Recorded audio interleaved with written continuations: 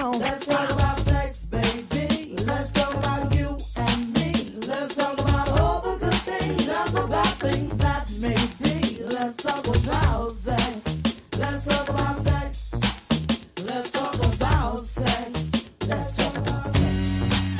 Let's talk about sex for now. All right.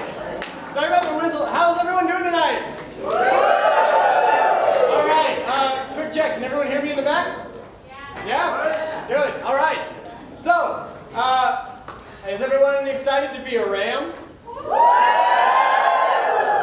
Who's ready for one more presentation? Just ready for some sleep. I get that. We do have one more presentation for you tonight. We are the Red Whistle Brigade. We are a peer education group run out of the WGAC. That is the Women and Gender Advocacy Center here on campus. We get to do really awesome things like this, and we're presenting to you about consent. And we're really glad that CSU lets us do this because not all campuses have this opportunity, and we get to talk to every incoming first-year student. And we think it's a really important topic. We're glad to be here. We're gonna make you glad to be here. So, with that being said, we're gonna introduce ourselves so that you know who's talking to you tonight. I'm Cole. I'm a third-year landscape architecture student here at CSU. I'm from Littleton, Colorado. Anyone from Littleton? Okay, a couple. And I'm here tonight because sexual assault is such a huge issue. It affects so many people in my life. It affects me. And I want to be part of changing the culture and not tolerating sexual assault anymore.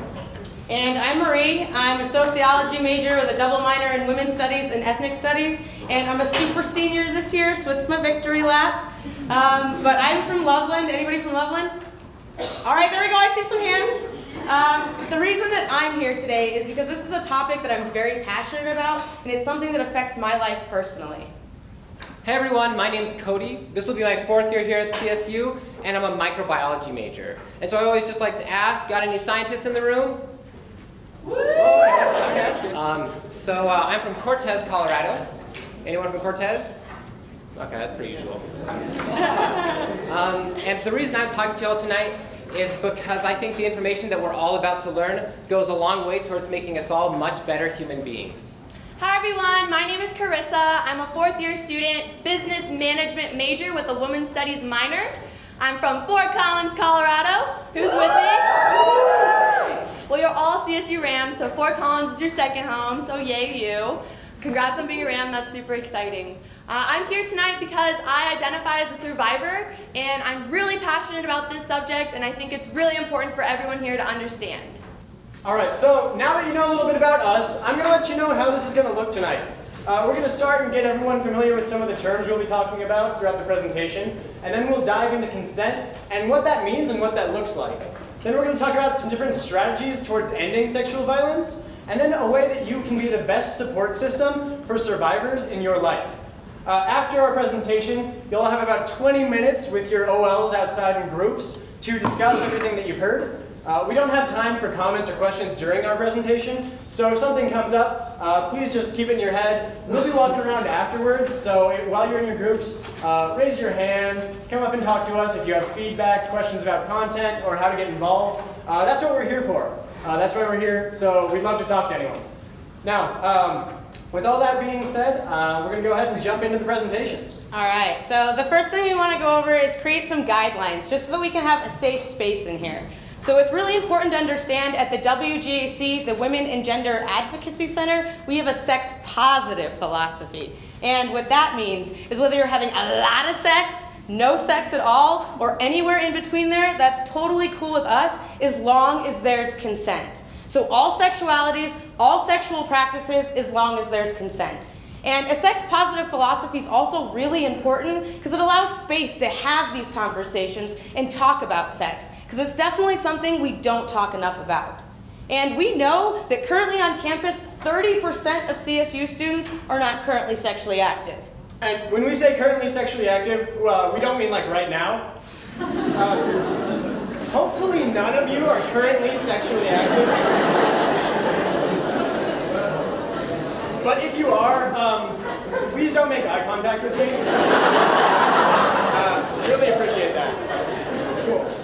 So we do really like to use humor. It's a really great way to get a point across. I think we're funny. I hope you think we're funny. If not, it's not a big deal. I don't know any of you. That being said, that does not mean that we take this topic lightly at all. Statistically, we know that there are survivors of sexual assault and rape in the room. And we really want to respect them. And so we ask that everyone please use respectful language and behavior. Please don't talk on the side. Put your phone away. You can text your mom in an hour. It's not a big deal. And what we're just asking is please have respect. Just because something isn't impacting you doesn't mean it's not impacting someone around you. With that being said, I also want to emphasize the importance of self-care. We're going over some pretty heavy stuff tonight, and if you feel like you need to leave the room and get a drink of water, step out and get a breath of fresh air, whatever you need to do to take care of yourself, we're all for that. And we also know that there's some meetings and time conflicts that overlap with our presentation, so if you have to leave for either of those, feel free to do so, but please do so quietly. And now we just want to go over some legal definitions to make sure that everyone's on the same page. So the first one we want to talk about is sexual assault. And sexual assault is actually an umbrella term, so it encompasses acts such as rape, but it is not synonymous to rape. So the definition of sexual assault is any sexual act where the person performing the act has not obtained consent from the other person. So if I go to a party and someone comes up and grabs my ass, that is sexual assault. And we also want to talk about the definition of rape, which is the intrusion of the vagina, anus, or mouth of a person without their consent. And the weapon of intrusion can be a tongue, penis, finger, or other object.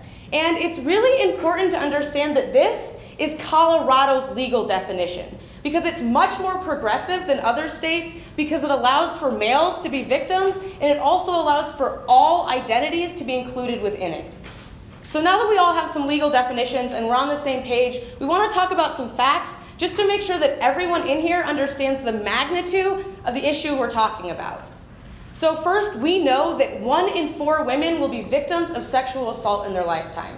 And that usually happens between their sophomore year in high school to their sophomore year in college.